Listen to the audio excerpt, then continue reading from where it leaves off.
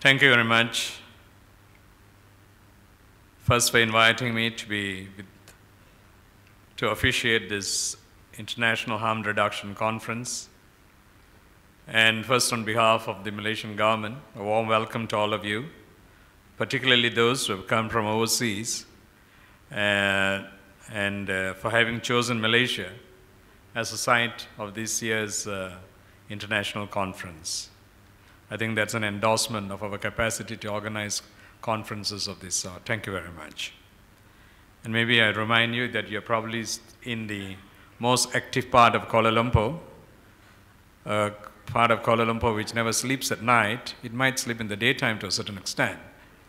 So after your conference, you will have a lot of time to actually see the life of this area. With those words, Yang Berbahagia, Dr. Rajat Karim, President, Malaysian AIDS Council, my colleague in the ministry, Dr. Lokman Hakim bin Sulaiman, the Deputy Director General of Public Health.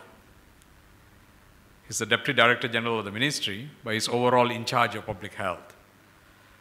Mr. John Peter Cools, Chair of the Harm Reduction International, Dr. Rick Lyons, Executive Director of the Harm Reduction International, Yang Berbahagia Professor Dr. Adiba Kamarul Zaman, Chairman, Malaysian AIDS Foundation, and Yang Berbahagia Dr. Suhaimi Abdullah, Director General of the National Anti-Drug Agency. He's from the other component of drug control in this country, which is the Ministry of Home Affairs. So drug control in Malaysia is an interaction of a collaborative work between the Ministry of Health and the Ministry of Home Affairs. We take care of all the nice things, they take care of all the not so nice things. So collectively, we work together to make sure that we are free of drug control. And I think his presence here is very important because listening to it, that will also help them see how they can modify the programs which are now under the anti-drug agency.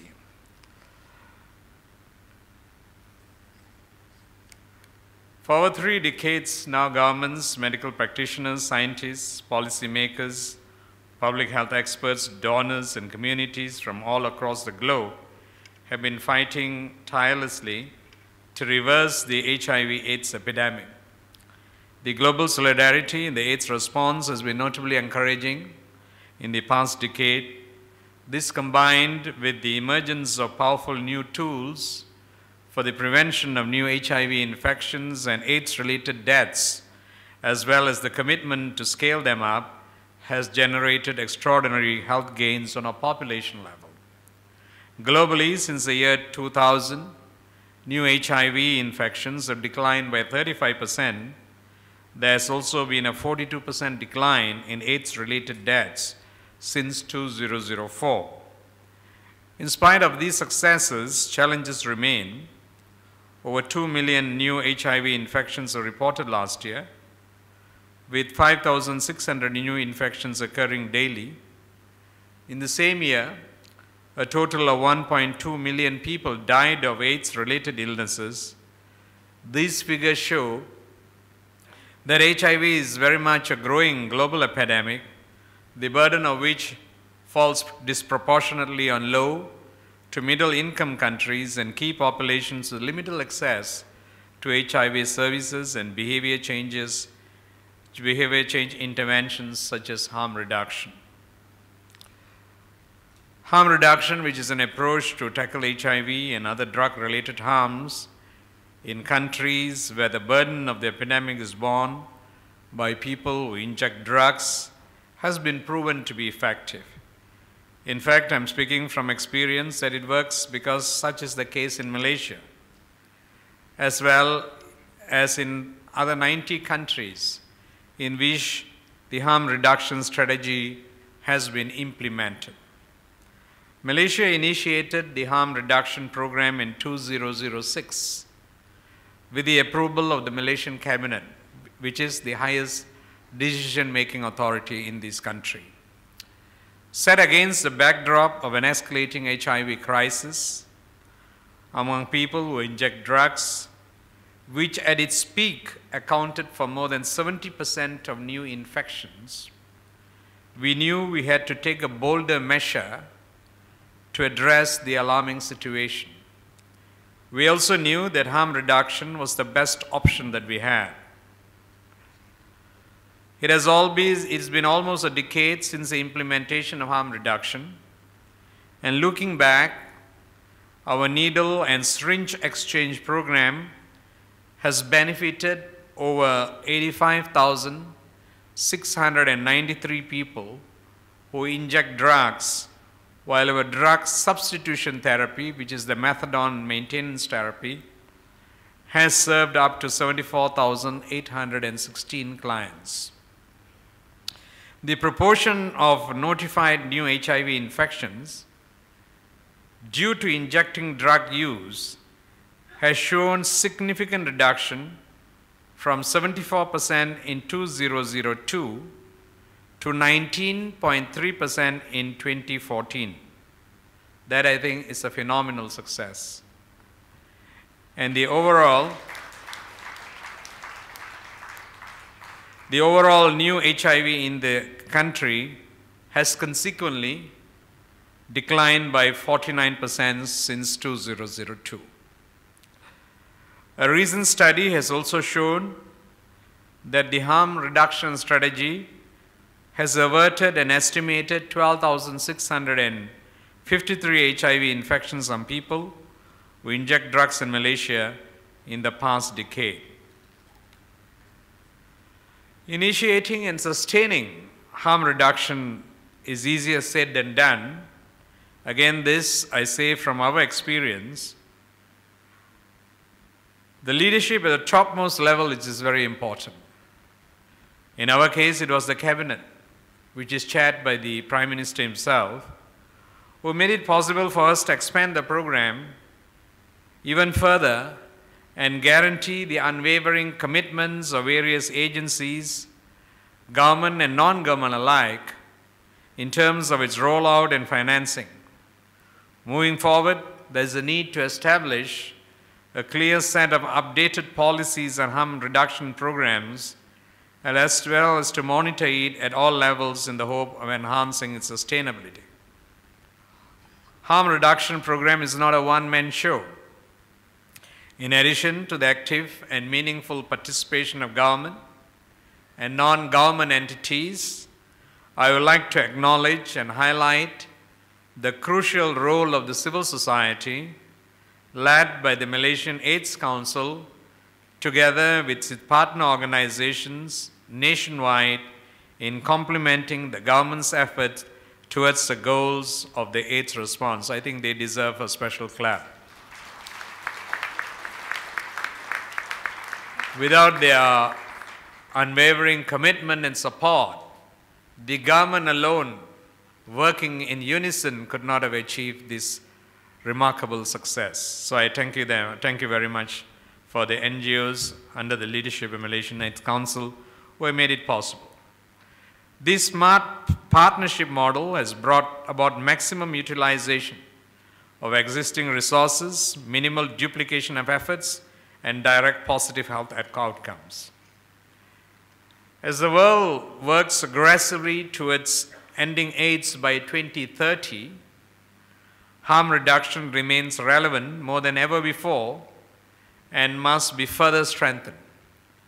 Malaysia certainly is no exception, has in fact begun mapping out our commitment in the next phase of the AIDS response. Development of the National Strategic Plan on Ending AIDS, that is 2016 to 2030, that's for the next 15 years, is currently underway and set to be completed by the end of the year.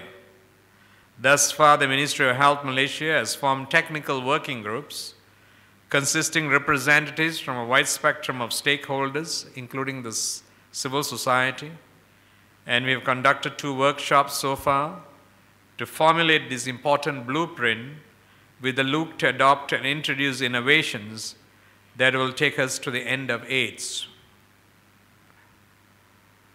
Just now, while sitting there, Dr. Luqman was telling me that he has, over the last 2 days, had requests from people who have used drugs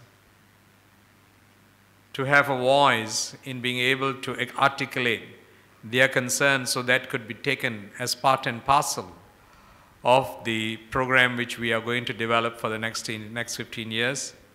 I assure you that we will definitely provide that platform in which the views of all people, including those affected, drug users, stakeholders in the government and civil society, will be taken into consideration as we outline the program for the next 15 years.